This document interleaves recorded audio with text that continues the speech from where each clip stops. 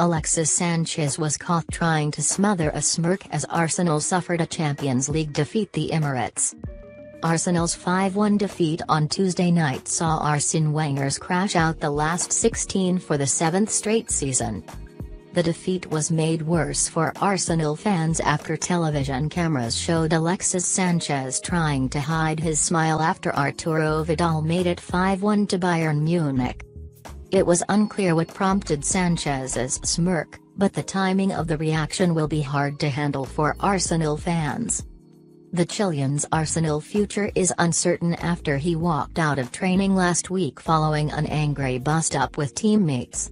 It was alleged that Sanchez stormed off the training pitch in the middle of the session, which a number of his teammates confronted him about in the locker room. Arsene Wenger dropped Sanchez for Arsenal's 3-1 defeat to Liverpool on Saturday, although he maintained it was for tactical reasons. Speaking after the game on BT Sport, Rio Ferdinand says he expects Alexis Sanchez to leave Arsenal in the summer.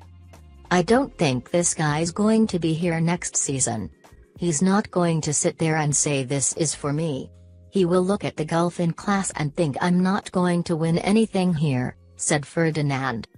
Why do you think Alexis Sanchez was smiling during Arsenal's 1-5 defeat against Bayern Munich at the Champions League? Let me know in the comments below and don't forget to subscribe.